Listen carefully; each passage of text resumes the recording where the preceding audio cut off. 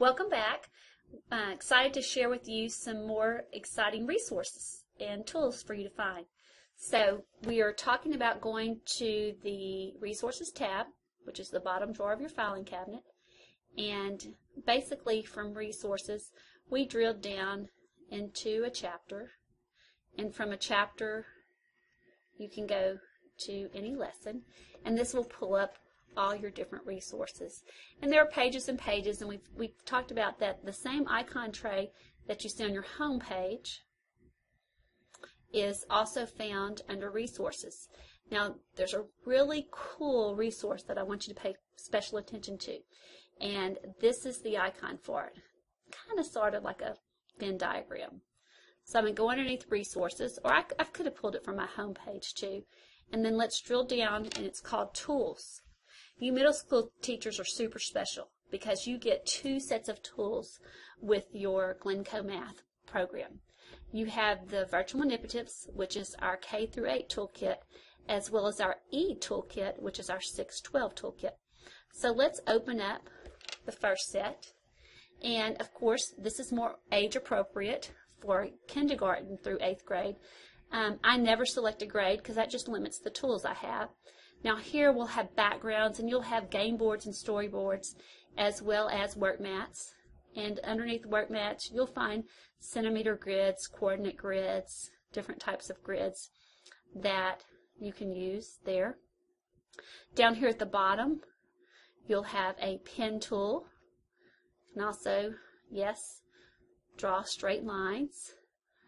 There are protractors and various other manipulatives down that you can use.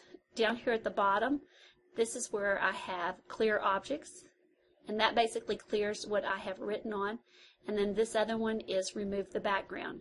So basically I can start with a clean, fresh slate each and every time that I would like to.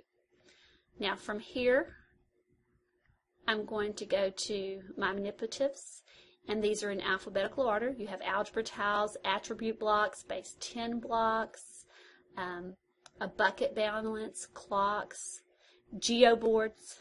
Geoboards are really fun because now you can give your students virtual rubber bands in the classroom. So a nice tool here, a manipulative, as well as geometric solids, and just many different ones for you to choose from. I know we're talking middle school students here, but have to share with you a personal favorite here, and that is Bears in a Boat. Because right here, I can teach some really great logic problems. I can teach ratios and proportions, or maybe just teach students how to go sit properly at an assembly. So a key resource here that allows you. I am going to close out of this particular toolkit and go into my second toolkit, which, as I said, this was developed for 6th through 12th grade. And so instead of game boards and storyboards, we just have our work mats, but you'll have more varieties. So for coordinate grids, you'll have different activities. You'll have the different grids, but you'll also have activities. So here is maybe write a point, plot a point, and then yes, after you plot several, you can draw a straight line. A key tool that was added down here is our working compass. So this is really nice. There's also a stopwatch and a teach timer down here for you to use as well. The manipulatives too are a little more sophisticated. You have coin tosses. You still have your algebra tile, fraction boards, geo boards, tangrams, triangle special segments. So 8th grade teachers, a really nice tool here on triangle special segments. But let's go up to the top, and one of the most popular ones are our 3D figures, because we all know that students struggle with the perspectives and finding in 3D figures.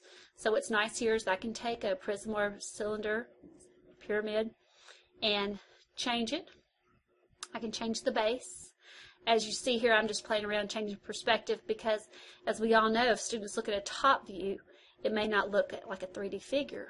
So we can change that. I can change the height or the basis edge. I can show the different areas. But what's something that students really struggle with here is they struggle with the net. So watch this little key right down here at the bottom, and I can take and unfold this. Now remember, once it's unfolded, then I can grab my pen tool, and maybe we could talk about surface area, lateral area, all different types of ways to use this particular tool. And where are these found? They're found in many different places. They're found under the Resource tab, and I just went to Tools. They're on my home screen, the little green icon. Remember, this icon tray also transfers over, so in your ebook, it's at point of views on every page in the ebook as well. So, Resource tab.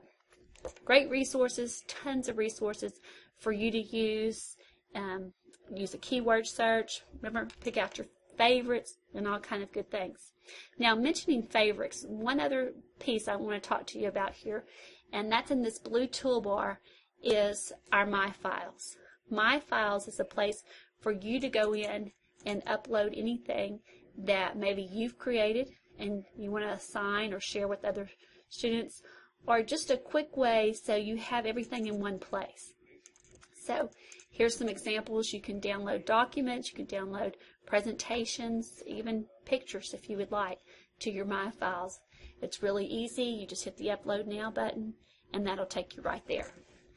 I encourage you to use your Resource tab, and once in your Resource tab, please go in and explore both of the toolkits.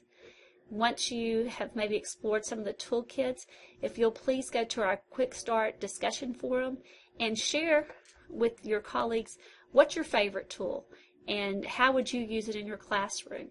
Thank you.